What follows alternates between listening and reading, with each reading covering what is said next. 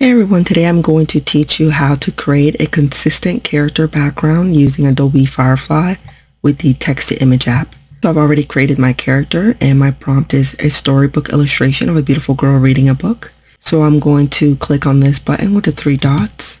I'm going to select use as a reference image.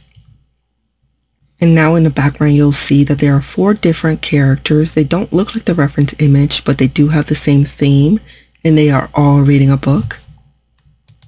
Now, in order to create a consistent background, if you notice, the background on this image has nothing. It's just abstract colors and a few random textured shapes. I want to create a beautiful scene that is consistent with the primary character.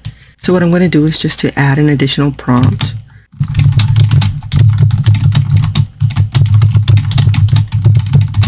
So I put in the middle of a field of roses and let's see what we get. Let's click generate. And in one click, we have a beautiful background that's congruent with the reference image.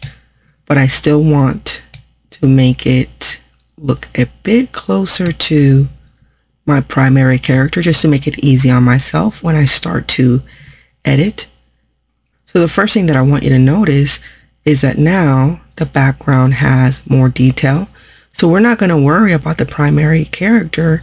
We're just going to look at the background so that I can easily cut her out and there won't be too much work for me to edit around the subject. So this is just one easy way to create a consistent background that has the same color grading as your primary character and matches the styling of the character as well.